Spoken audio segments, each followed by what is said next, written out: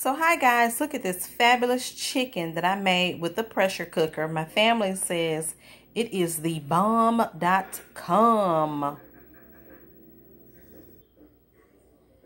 So I use this Farberware pressure cooker.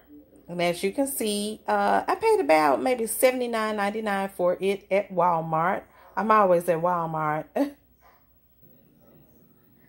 The pressure cooker actually comes with a recipe book, and I chose to make the quick barbecue wings, but instead of making the barbecue wings, I made sweet golden mustard wings. It has like a sweet taste to it.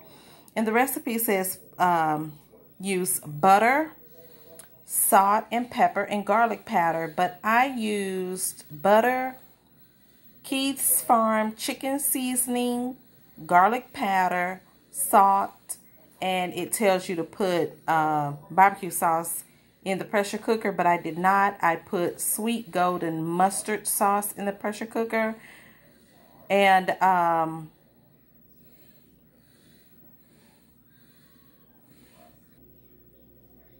the wings came out like this. So now I'm going to show you exactly how to do it, and this time I'm going to do buffalo wings.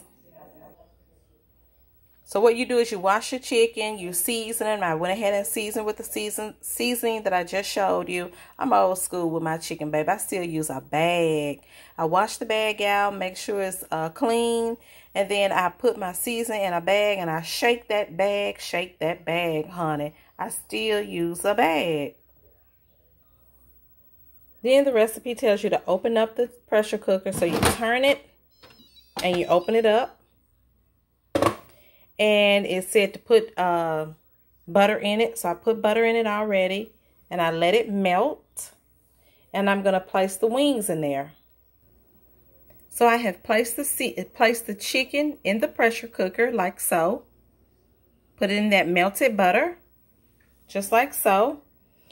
And this time I'm going to add Sweet Baby Ray's chicken sauce. Not what I wanted to add because I wanted some buffalo sauce, but my mom went to the grocery store and she got the wrong one, but I'm sure this is going to be good as well. So I'm going to take it, and you know, it says to coat it. I'm going to coat it all up, coat it. I pray this one is good like the other ones. So I think that's enough for these few wings. And then you take the lid, turn it, lock it, and then you press start, and it says to put it on P06 to cook the chicken. Press start again, and see the green light is on, so it is cooking, and it advises me to cook it for 30 minutes. After you lock and seal it, here is a pressure indicator. You press it down. There's a red button. And when the red button pops up, then the pressure is building up inside of the pressure cooker. So we're going to close that up so the chicken can get steamed.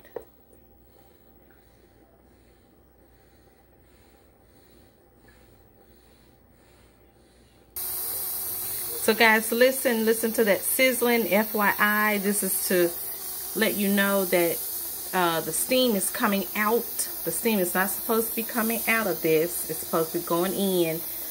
So turn this and see the steam is staying in so it can cook the chicken in 30 minutes as promised.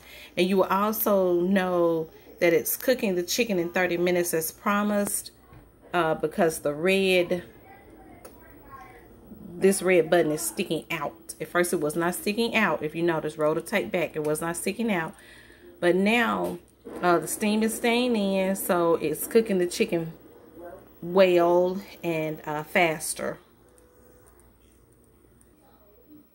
Hi guys, so 30 minutes are up. It's gonna say OH.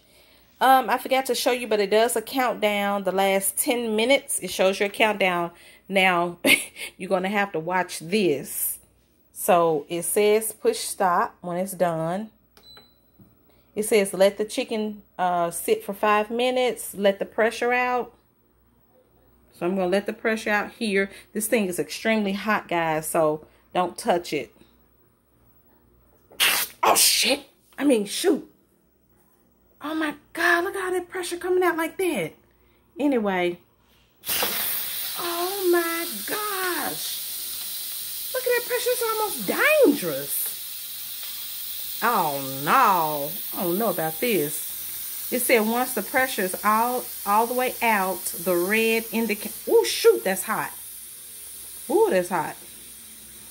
That red button. I'm just going to say that red button will go down.